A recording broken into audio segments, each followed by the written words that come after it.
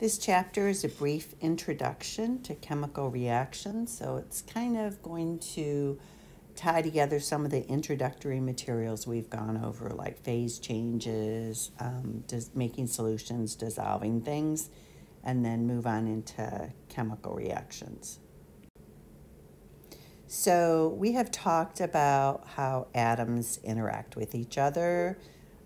We've talked about the different types of bonds, covalent bonds, ionic bonds, and we've discussed intermolecular forces.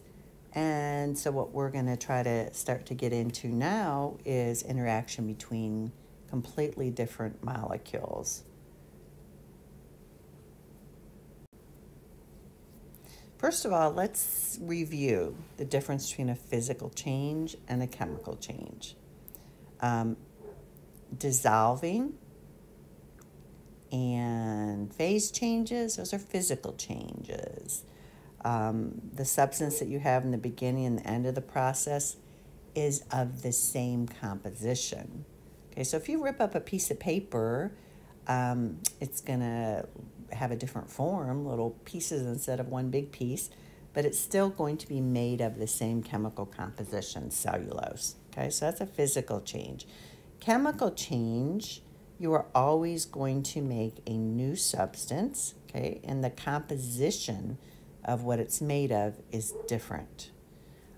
Chemical changes cannot be undone. Now, that's not to say some chemical reactions are reversible, but for example, you can't burn a piece of paper and then wave your hand over the ash and get the piece of paper back, okay? Physical change, on the other hand, can be undone.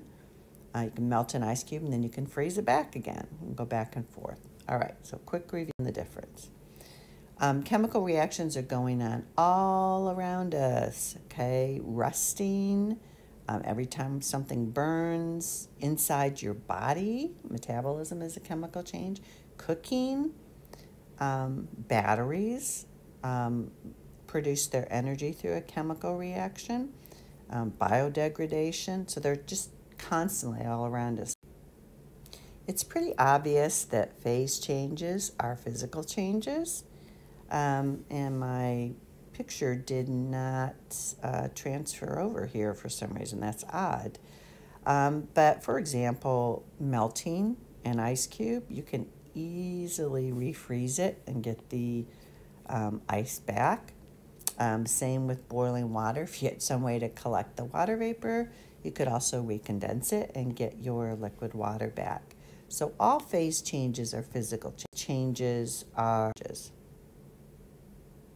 Chemical reactions, which is what this chapter is going to focus on, although you maintain the total number and type of atoms, okay, so if you start with a sodium atom and a chlorine atom, you may rearrange, or the bonds between atoms may change, but you're going to end up with the same total number of sodium and chlorine atoms at the end.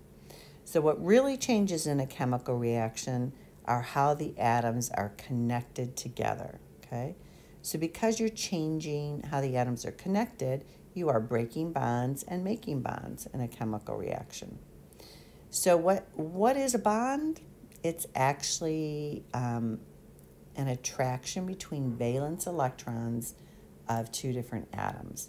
So because it's the valence electrons, those are the electrons in the highest energy level, it's really important to understand how many valence electrons each element has. So if you've gotten a little shaky on that, you're going to want to review it.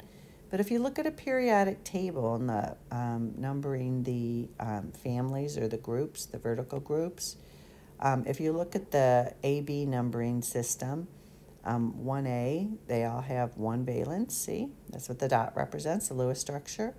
And 2A, they all have two valence electrons. The boron, aluminum group, they all have 3 electrons. The carbon group all have 4 valence, okay? Nitrogen group has 5, oxygen group has 6, halogen group has 7, and the noble gases all have 8 valence electrons. That's really important, okay, so make sure you're real familiar with that. 8 valence electrons is considered a full outer shell. It is a stable condition for elements to exist in. And so I always say that elements are noble gas wannabes. Okay, so all these other elements are really striving to get full outer shells of electrons. And so that's usually the driving force for chemical changes. All right, so again, just to kind of emphasize what I said, in a chemical reaction, okay, you're going to rearrange how the atoms are connected. So notice here you have a carbon chemically bonded to 4 hydrogen atoms, and then you have molecular oxygen. Chemical reaction with this is a combustion reaction, by the way. Anytime you have oxygen as one of the reactants and then some type of hydrocarbon as the fuel, you're going to get carbon dioxide as one of the products and water as the other product. But I want you to look and see that the atoms are conserved. That's law of conservation of mass.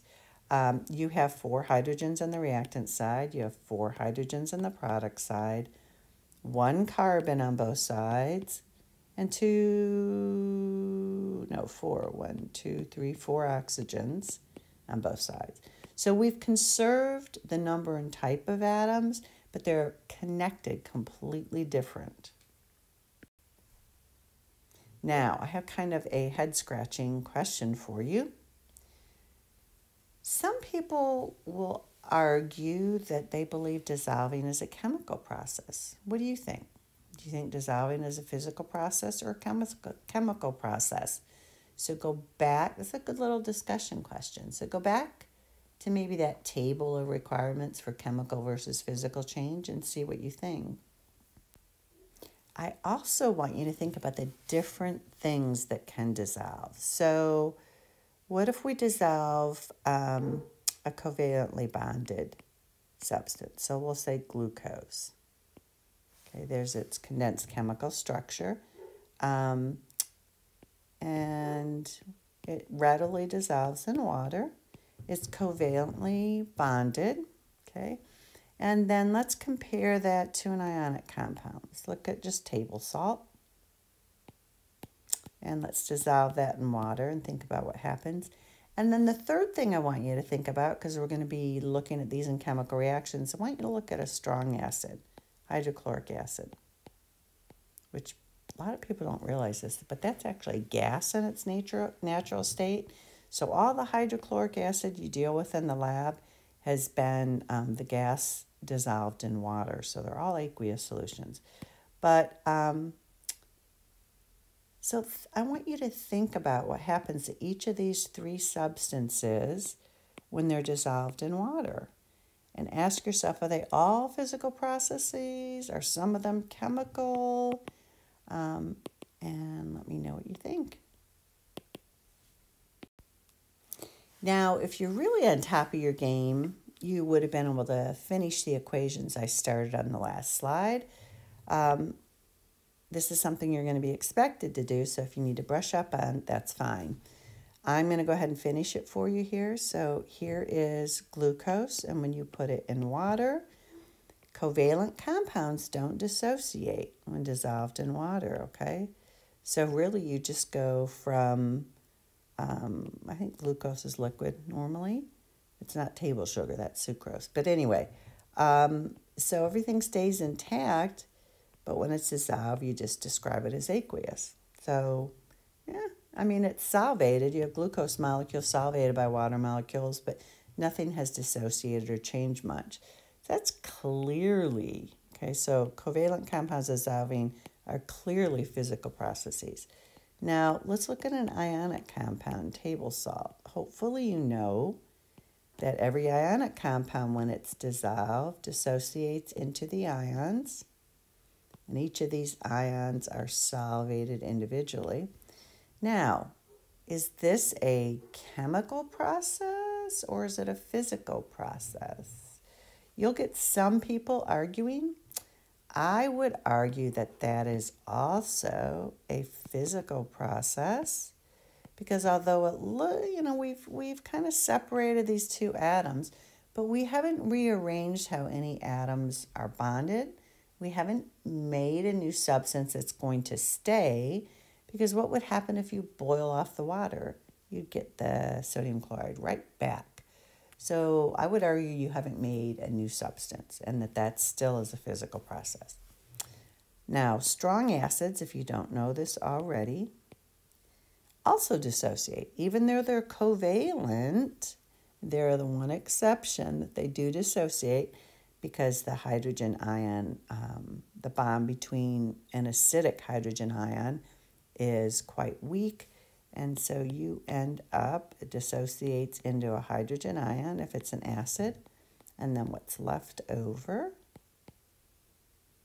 Okay, so again, I would argue the same thing, that's still a physical process, because you can, if you boil off the water, you're going to get right back to where you were.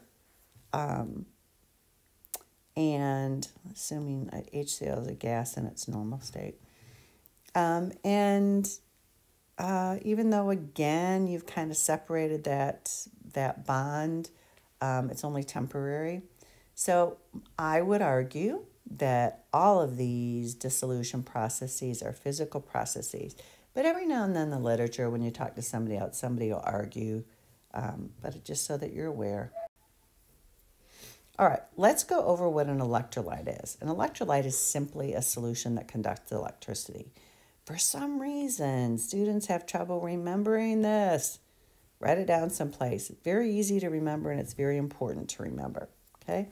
So you'll hear references to strong electrolyte, weak electrolyte, and non-electrolyte. What are they talking about? A strong electrolyte is a solution that conducts electricity very strongly, okay? It'll light your bulb way up. Weak electrolyte is kind of what you would intuit. It does conduct electricity, but with a weaker current. Non-electrolyte is something that does not conduct electricity, okay? So we're going to talk about why that is, but I want you to look at the examples they've given under each of these figures. Ionic compounds that dissolve in water make strong electrolytes, okay? This is an acid, okay? It happens to be a weak acid. We'll talk about that more later. But it conducts electricity, but weakly. And then sugar, which is a covalent molecule, is a non-electrolyte. Can you look at those and tell me what you think the key is for a strong electrolyte? What does a sodium chloride solution have that a sugar solution doesn't have? Oh, yeah, just to add to the puzzle, pure water does not conduct electricity. So a lot of people are like, don't step in water. If it's lightning, you're going to get electrocuted. Well, it turns out that if the water that was outside and all around us literally was pure water, H2O and nothing else, we wouldn't have to risk it conducting electricity. However, there's a reason water is called the universal solvent, and that's because it dissolves almost everything in its path. Well, a lot of things, at least to a small degree. And so you virtually will never encounter pure water.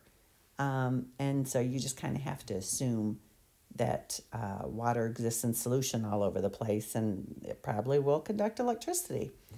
And then all ionic solutions conduct electricity. All ionic solutions that dissolve in water, well, a solution implies it's dissolved in water, right? Are electrolytes. All of them. Okay. So what is it about ionic compounds and acids that create an electrolyte, a solution that conducts electricity?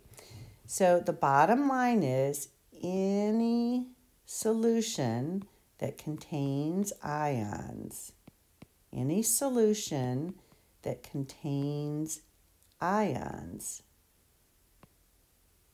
is an electrolyte, okay?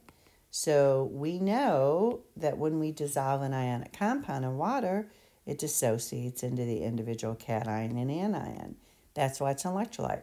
And as I mentioned briefly a couple slides ago, acids also, when dissolved in water, dissociate into the hydrogen ion and the anion. And so the bottom line is any solution that contains ions is going to conduct electricity and is called an electrolyte. So summarizing, we'll say sugar or other covalently bonded. You guys remember what a covalent compound is, right? Something with two nonmetals. It's a covalent bond. Okay, so sugar is all covalently bonded, so it does not conduct electricity. No covalent compounds, with the exception of acids, are electrolytes or conduct electricity. All ionic compounds, okay, that dissolve in water will conduct electricity and are electrolytes. Acids will also conduct electrolytes or conduct electricity. Strong acids will be strong electrolytes. Weak acids will be weak electrolytes. And that is it.